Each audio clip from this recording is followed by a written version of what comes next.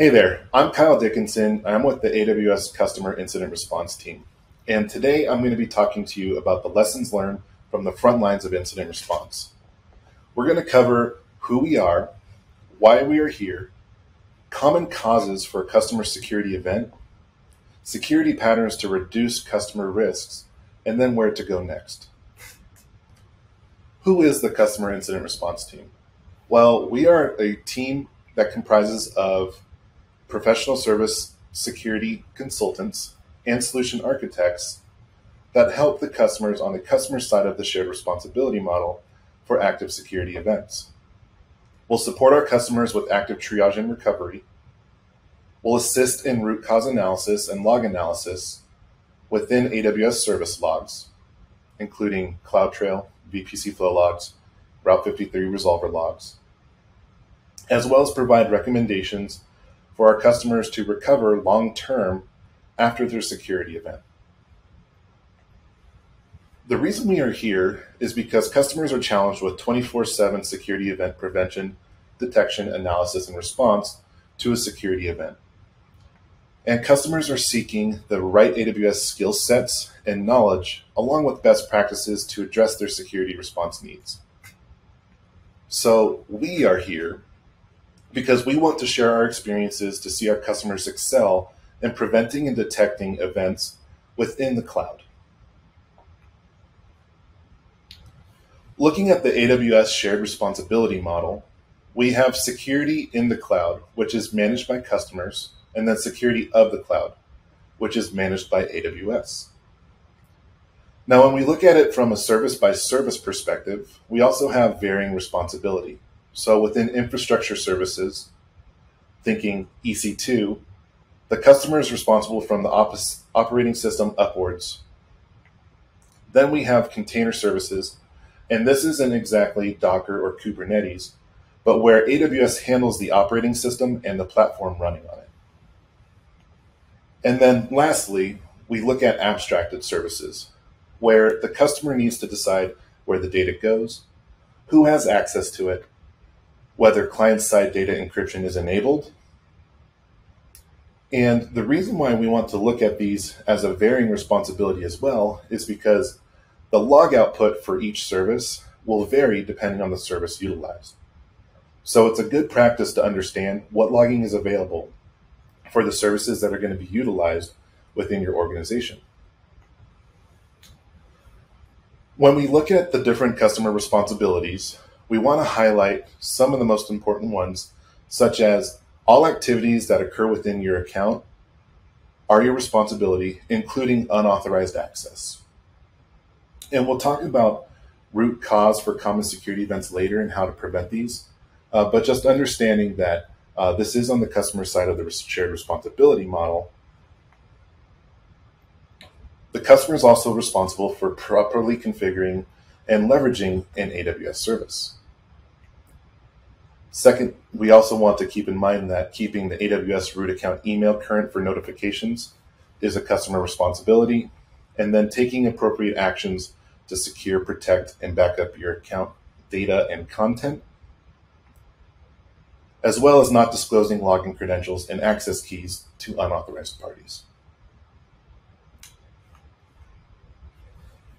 Different methods that we could look at for different resources to assist customers in helping to respond to security events is found in the incident response methodology, or the AWS Security Incident Response Guide.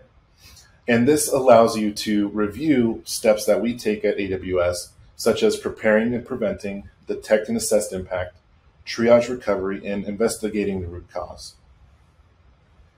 This guide is packed full of information and helps with a framework of how to address security events within AWS to enable your security teams.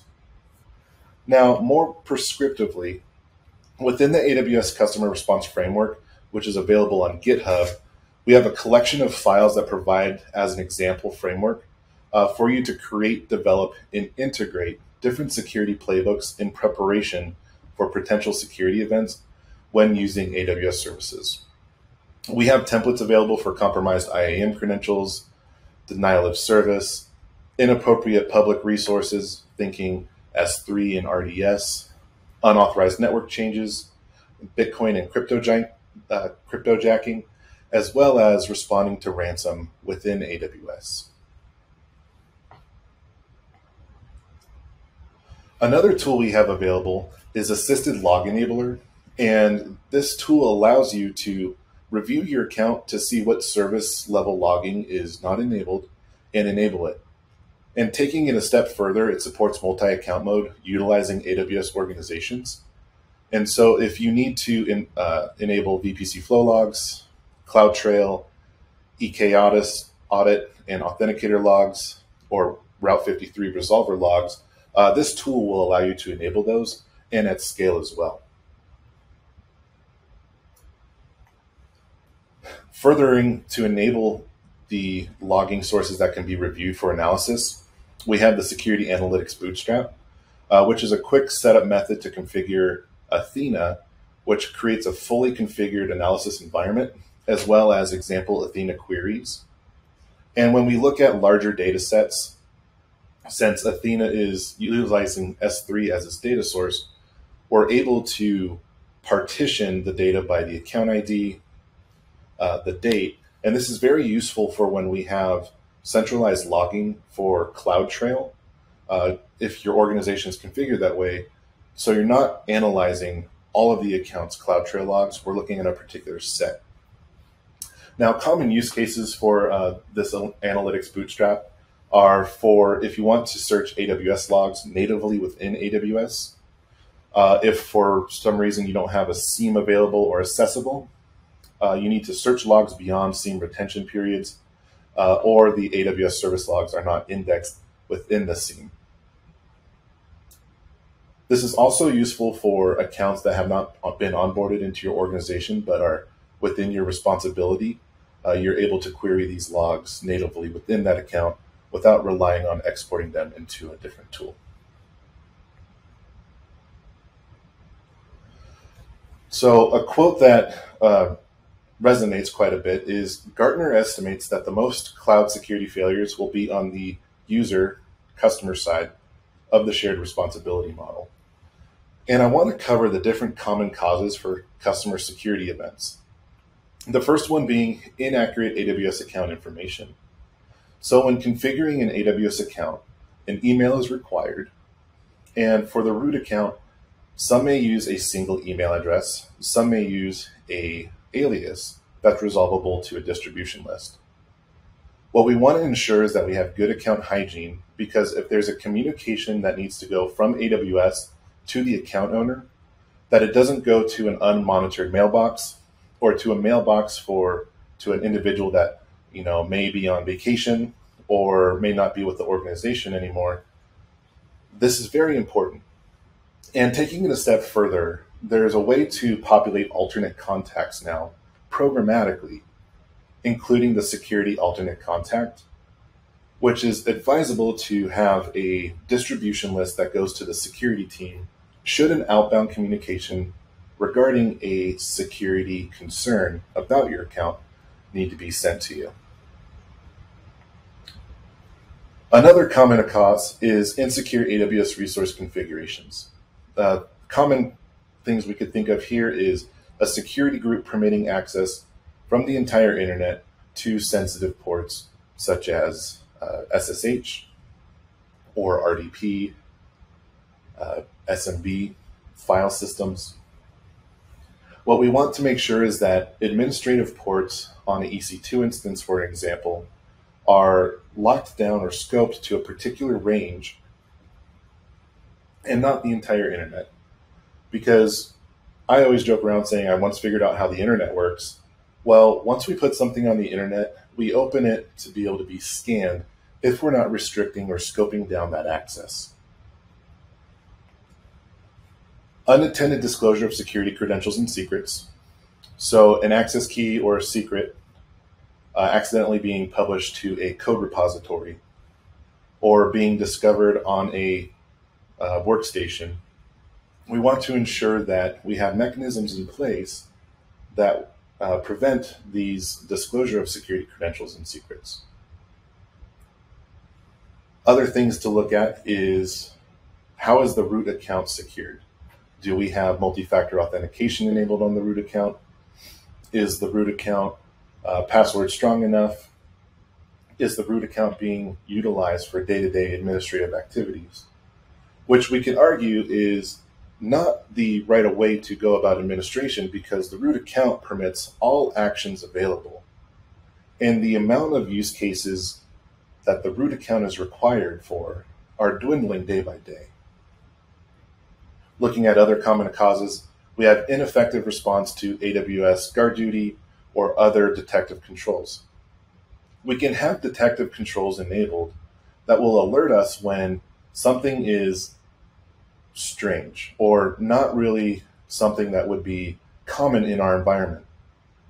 However, what we want to make sure is that these are actionable alerts that are going to a team or to some sort of system that will alert the appropriate team that they need to respond to an interesting finding. One thing we also want to be cautious of is that, we're not just setting and forgetting our alerts. So we want to make sure that we're tuning these alerts that apply specifically to our organization and our use cases that we have, so that the more important, higher impact alerts are being floated to the top and being addressed as soon as possible. Looking at lack of continuous vulnerability management as well also coincides with unmanaged application software security.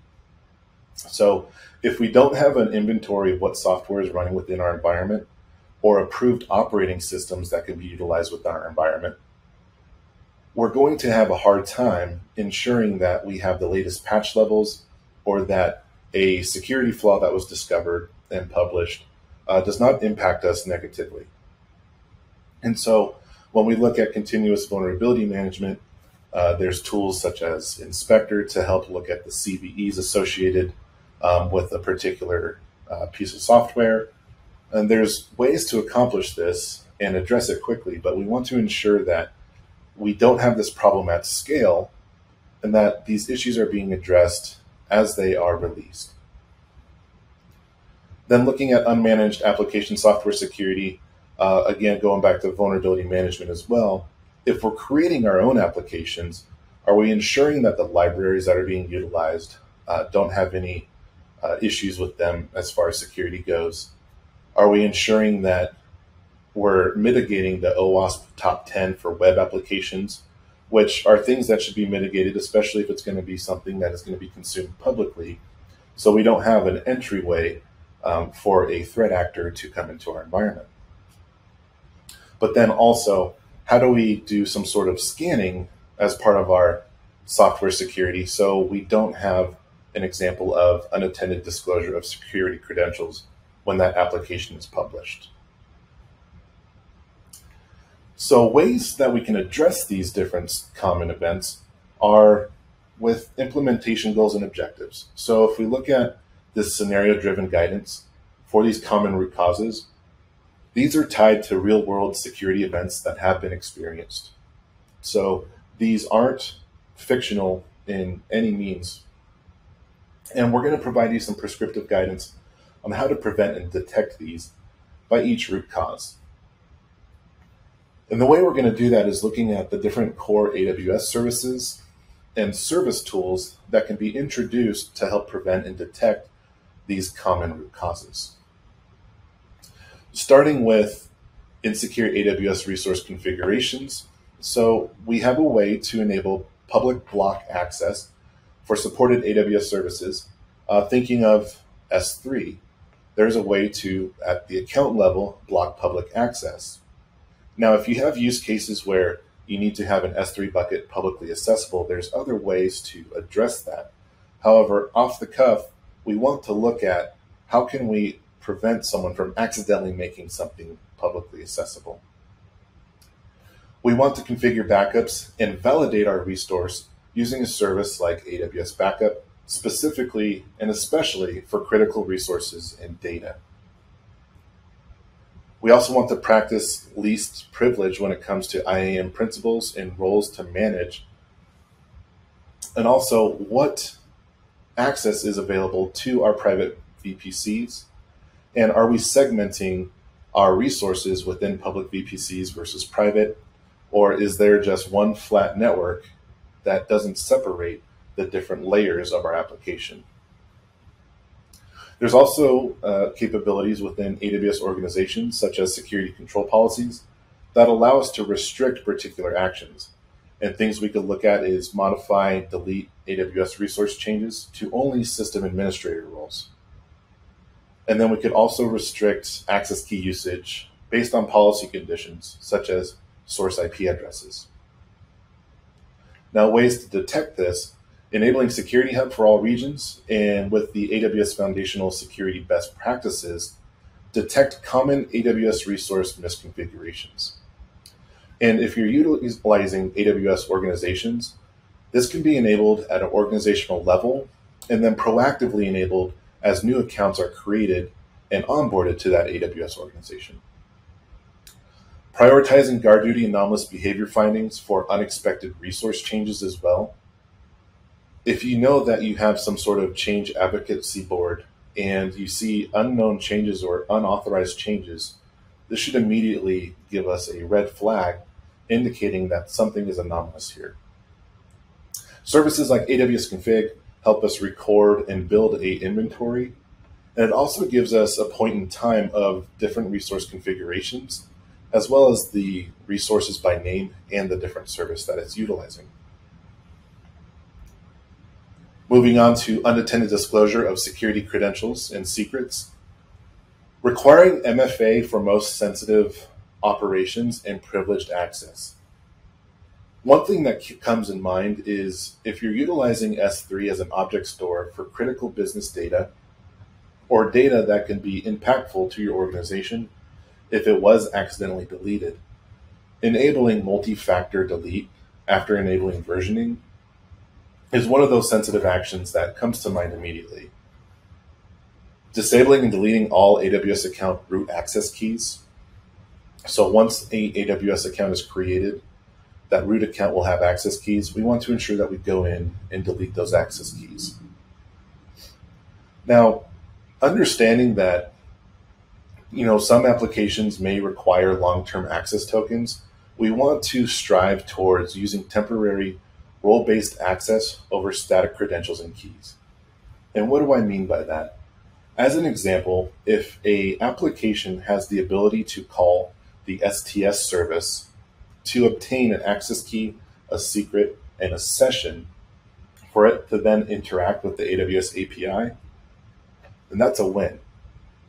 If it's required to use long-term access tokens that are tied to an IAM user, we want to find a way to strive towards utilizing temporary role-based access, given that if there's an active security event that involves that application and it is using long-term keys, that's introducing additional risk that we want to mitigate sooner than later. Using services like Secret Manager to vault and audit the use of non-IAM credentials and secrets, given its auditability and ability to rotate these secrets as well.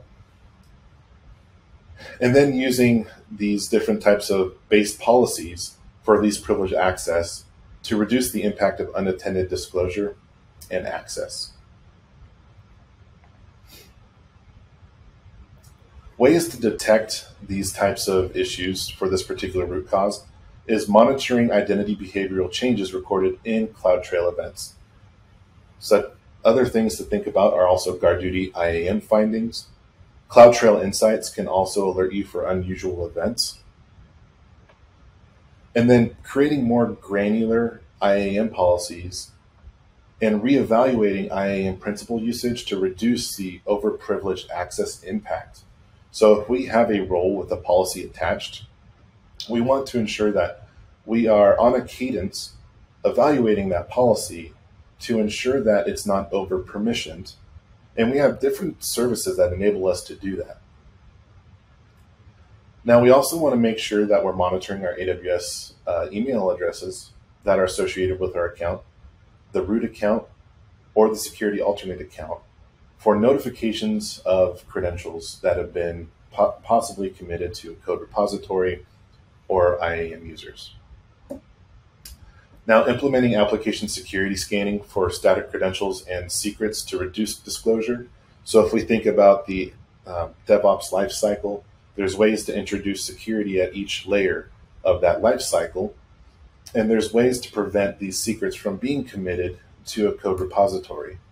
We want to ensure that we have those mechanisms in place to prevent this type of unattended disclosure.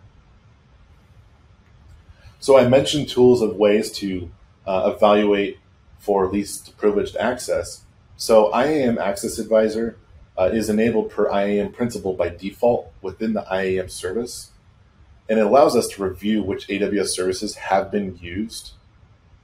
Taking it a step further, the analyzer allows us to generate a policy based on the CloudTrail API calls that have been utilized by that principal, and then from there generates a suggested IAM policy from evaluation to use. So if we have a role that has been out there for, say, 90 days, and we want to tighten down the permissions and scrub away what has not been used, we can generate a policy for this role to utilize using this analyzer results.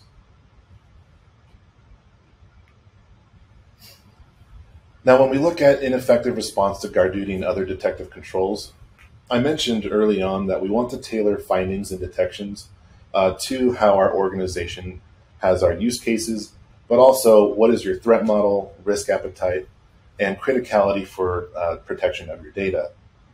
Now, when we tailor these findings, these allow us to float the more impactful alerts to our organization to the top, so we're able to get eyes-on incident and reduce the mean time to respond to a finding. We can use services like Security Hub to aggregate, organize, review, and prioritize these findings from AWS and AWS partners for furthering that response.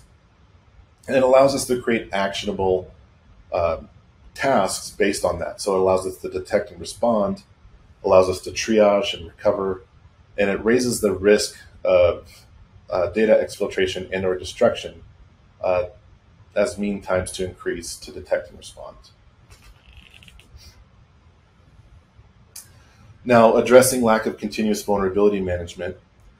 When we're not maintaining software updates continuously, this is the common sources of compromises, such as the operating systems and the services, installed application software and their dependencies, or lack of continuous deployment and integration, so CI/CD pipelines. Taking that further, also having unmanaged systems and applications that have unrestricted access to the public internet introduces that risk. So the ways that we could prevent and detect this is performing continuous vulnerability analysis and management on what is hosting our applications, source code reviews, so static analysis on your code repository or linting prior to a successful commit. Also looking for secrets such as access key and a secret, or other sensitive information that we wouldn't want to have within our application that is accessible beyond the team that was creating it.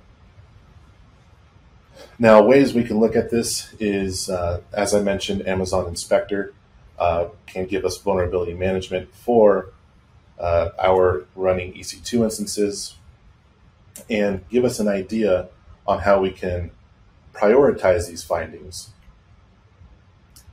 Looking at the VPC Reachability Analyzer will also give us an idea of how a resource can be accessed. Is it available publicly to the internet? Can it only be accessed from one VPC to another, or is it purely on a private subnet? And it helps us implement a defense in depth approach to restrict that discovery and exploitation. Now, falling in line with continuous vulnerability management, unmanaged applications and software. So for in-house open source and acquired software, we want to ensure that the software dependencies are being managed and ensuring that they're not susceptible to a security finding that may be published. Now, I mentioned mitigating the OWASP top 10 for the secure coding practices will help us reduce the risk for those web apps that we may have published and hosted that are facing the internet. But also then taking it a step further, how do we design that application to be accessible to the public internet? We want to have some sort of broker, such as a web application firewall or a firewall load balancers. We want to ensure that we're also segmenting our applications as well. So we don't want to have, for example, our database directly accessible to the internet. We'd want to have a 3-tiered architecture. So we have our web application that would communicate to the application layer. The application would then communicate to the database. We don't have the web tier communicating directly to the database tier. We want to maintain that blast radius should an event occur within our web application tier. And we do that by our segmentation and our defense in depth approach. So the next steps are, where do we go from here? We have core references available, including the top 10 security items to improve your AWS account, the security pillar within the AWS well-architected framework. We have the security reference architecture, the incident response guide, as well as AWS security guides, including those open source tools that the customer incident response team has created and published on GitHub. For our call to action, we have the top 10 things that we want to cover. We want to ensure that we have defined cloud security strategy and an incident response plan, including the people, process, and technology for the cloud. Using email distribution lists for AWS account contact information to respond to AWS notifications instead of a potentially unmonitored mailbox or to a single individual will help us prevent the communications that are being sent outbound not being received or being able to be responded to. Creating backup plans for critical resources and data. And then periodically verifying that the data that is being backed up is accessible. What is your restore plan should you need to restore that data after an event? Implementing tools such as GuardDuty, AWS Config, Security Hub, CloudTrail. These all allow us to detect the different types of security event observables and aggregate them so we're able to look across our organizations and not have to go from one account to another account, further increasing the response time to gather our artifacts to better contextualize the security event. And then using the AWS foundational security best practices to continuously assess for critical and high severities for common AWS resource configurations will help us from the start with potentially lower impact address these security concerns to reduce the risk being introduced into the environment.